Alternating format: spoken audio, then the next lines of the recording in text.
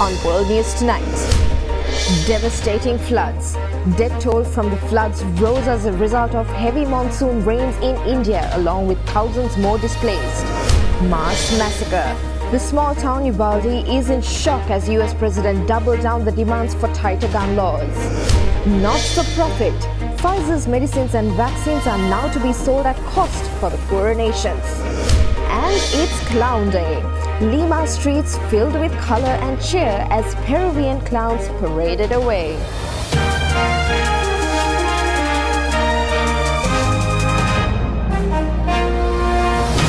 This is Derana World News Tonight. Reporting from Colombo, here is Suzanne Shanali.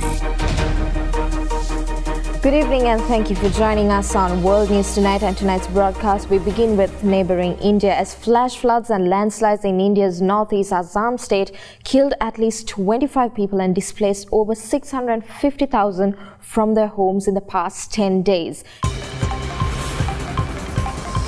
Heavy monsoons are a yearly occurrence in Assam, resulting in flooding and landslides which force residents to flee their homes, often leaving behind their belongings.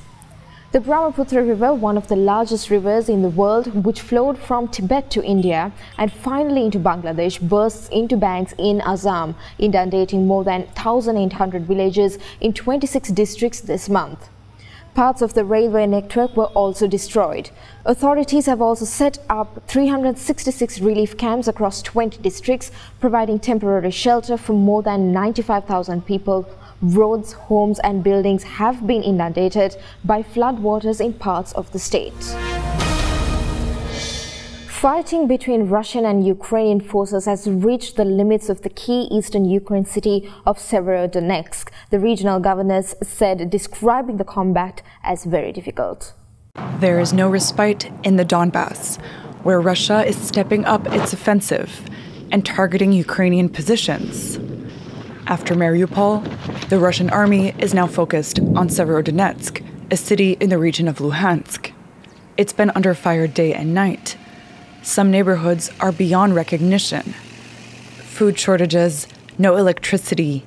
The majority of its 100,000-strong population has fled, but thousands remain in the city. And while some are bent on staying, others are desperately trying to get out. Now it seems like the front is all around the city. It's practically surrounded. There are tanks. There are we can see trucks from the army being deployed around the city. So it seems very clear that, to me, it's about to fall. The Ukrainians say that the Russian army is trying to repeat the experience of Mariupol. Severodonetsk is one of the remaining Ukrainian pockets in the Luhansk region. It's surrounded by towns already under Russian control.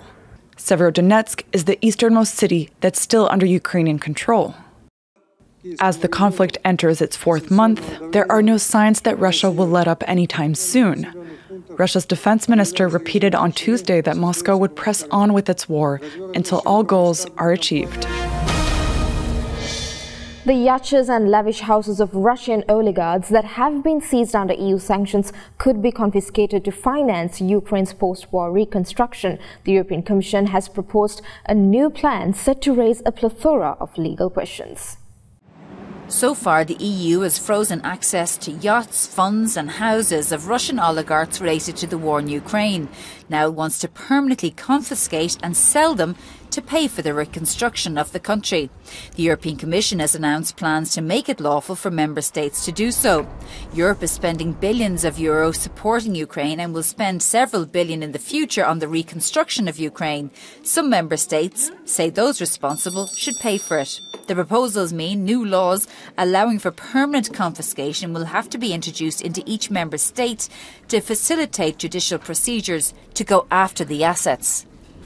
If there is a confiscation with a judicial procedure, it will be possible for the member states to put the result of the confiscation, so a total amount of money, in a common fund for the Ukrainian victims and maybe to take part in the first steps in the rebuilding of Ukraine. But of course, to do that, you need to have a transfer of ownership from the freezing to the confiscation. With a judicial decision, it will be possible to organise that. While some EU countries, especially the Baltics and Poland, have been calling for this measure, it may be difficult to implement in all 27 member states. It's legally complicated. All EU countries have to agree unanimously to the proposal. It's not clear that the political will for this measure exists. So far, €10 billion have been frozen in physical assets and more than €20 billion in bank accounts by the European Union. The UK Prime Minister's office released a new report on the results of an internal investigation into lockdown parties. And with that, UK Prime Minister Boris Johnson took responsibility for drinking at the party at Downing Street during the COVID-19 lockdown. Boris Johnson said he was humbled and took full responsibility after a damning official report on Wednesday detailed illegal alcohol-fuelled parties at his Downing Street office during coronavirus lockdowns. The British Prime Minister has faced repeated calls to resign from opposition politicians and some in his own party, after it was revealed Johnson and his officials broke rules against socialising outside the household. Meanwhile, many ordinary people missed the funerals of loved ones. And I also want to say, Mr. Speaker, above all, that I take full responsibility for everything that took place on my watch. Sue Gray's report has emphasised that it is up to the political leadership in Number 10 to take ultimate responsibility, and of course I do. The report by senior official Sue Gray did not specifically blame Johnson, but gave graphic details and included photographs from more than a dozen gatherings, some of which he attended. Johnson was among those fined over a party to celebrate his 56th birthday on June 19, 2020. Though Gray said he was unaware of the gathering in advance. At a leaving party in June 2020, a scuffle broke out, one attendee was sick, and excessive amounts of alcohol were consumed, the report found. Johnson said he was appalled by some of the behaviour it had uncovered. Opposition Labour Party leader Keir Starmer said the report would stand as a monument to, quote, the hubris and arrogance of Johnson's government. Desperation turned into heart-wrenching sorrow for families of grade schoolers killed. Harrowing details have emerged about the gunman who murdered 19 children and 2 teachers at an elementary school in Texas. Uvalde, Texas, now another pin on America's map of preventable tragedies. 24 hours have passed since the U.S.'s second deadliest school shooting, and investigators are trying to piece together what drove an 18-year-old high school dropout to go on a rampage at an elementary school. As of this time, the only information that was known in advance was posted by the gunman on Facebook approximately 30 minutes before reaching the school.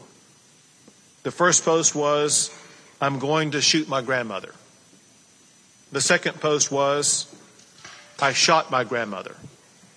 The third post, maybe less than 15 minutes before arriving at the school, was, "I'm going to shoot an elementary school." The shooter is believed to have spent 40 minutes inside a 4th grade classroom before he was engaged by police. In that time frame, he used 223 rounds. In the town of Uvalde, immeasurable grief and sorrow as residents struggled to comprehend the horror that struck their community, now mourning children who were just 2 days away from celebrating one of childhood's most blissful moments, the beginning of summer vacation. In Washington, U.S. President Joe Biden said he would be traveling to Texas in the next few days. And once again, he urged lawmakers to act on gun control, reminding them that the Second Amendment was never meant to be absolute. The Uvalde massacre is the 27th school shooting to take place in the United States this year. It's going to a short commercial break. We'll be back soon with more world news.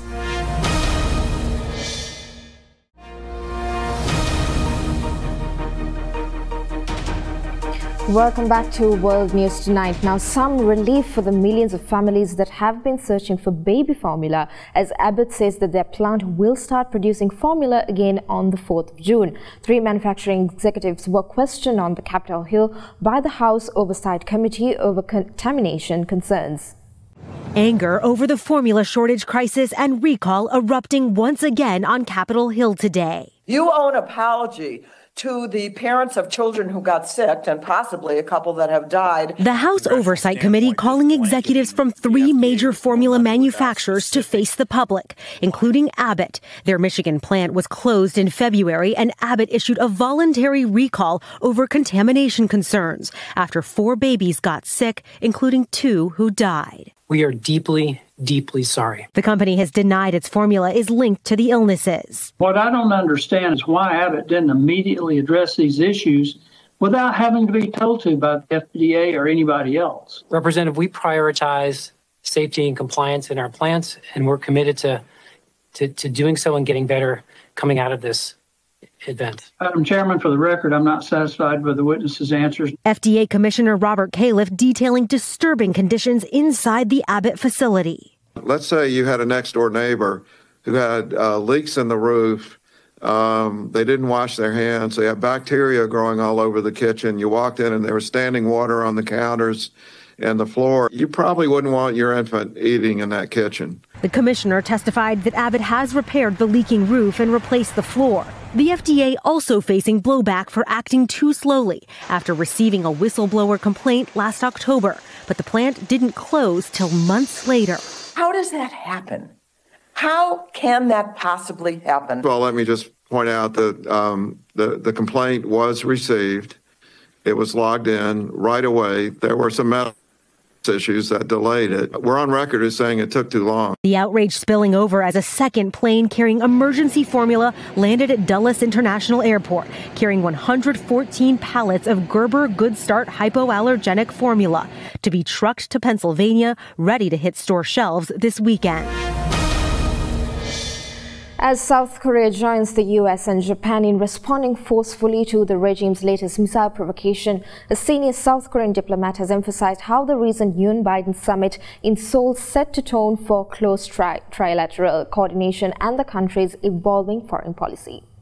From tackling North Korea's provocations to dealing with geopolitical tensions and threats to economic security, South Korea is already expanding the scope of its cooperation to become a global pivotal state.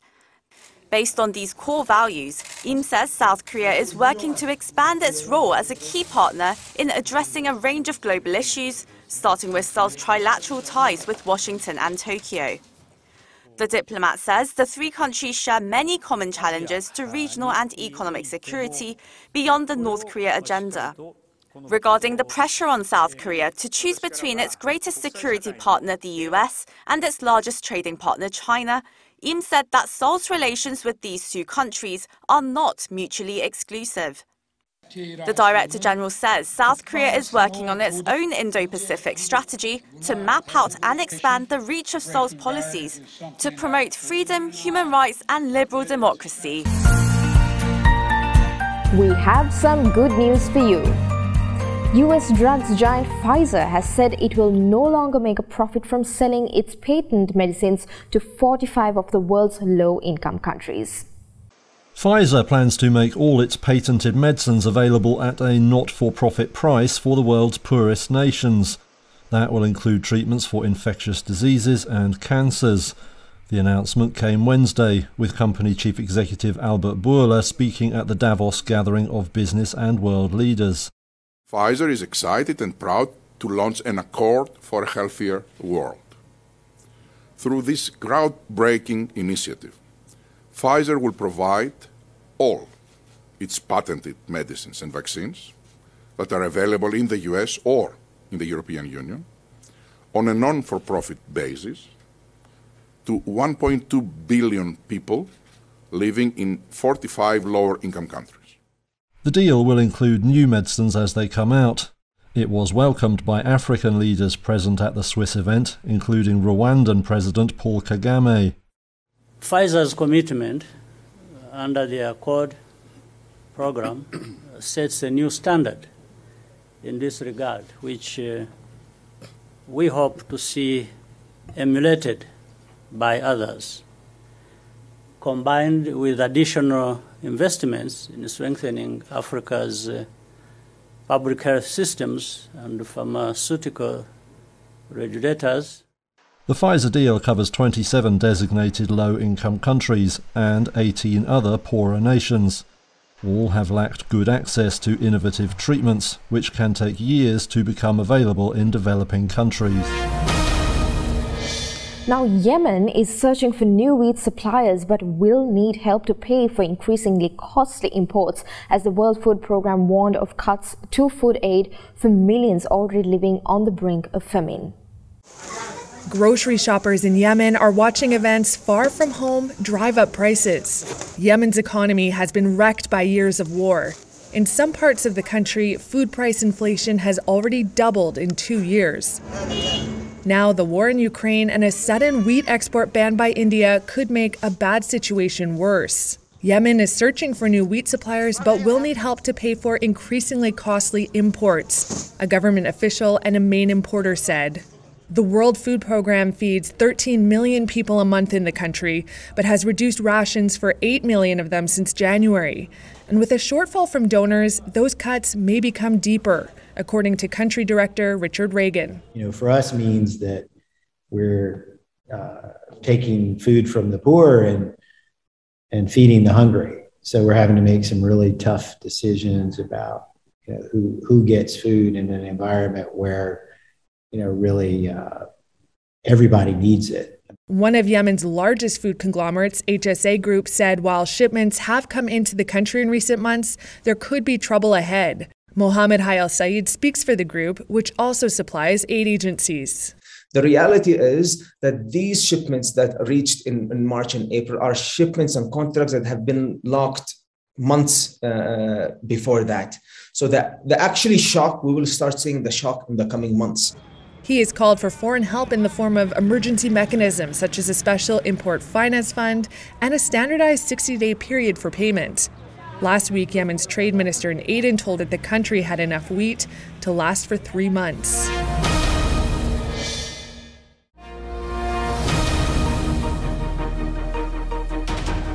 Welcome back to World News Tonight. For more news, let's take you around the world in a minute. South Korean population is forecasted to drop by more than 4 million by half point of the century. With such a chronically low birth rate, the working age population is set to fall, but the number of elderly people will increase dramatically. In Afghanistan, several explosions in the capital Kabul and the north of the country killed at least 14 people. An explosion at a mosque in the capital killed at least 5 worshippers and injured 22. In a move to more aggressively protect the Amazon rainforest, Brazilian President Jair Bolsonaro is increasing fines for environmental crimes. Pakistan's ousted Prime Minister Imran Khan disbanded a protest march by supporters after clashes with police outside Parliament the previous evening, but he warned that they would return unless an election was called within 6 days. An aeroplane dedicated to Argentine great Diego Maradona was unveiled ahead of a journey that will end up the World Cup in Qatar later this year.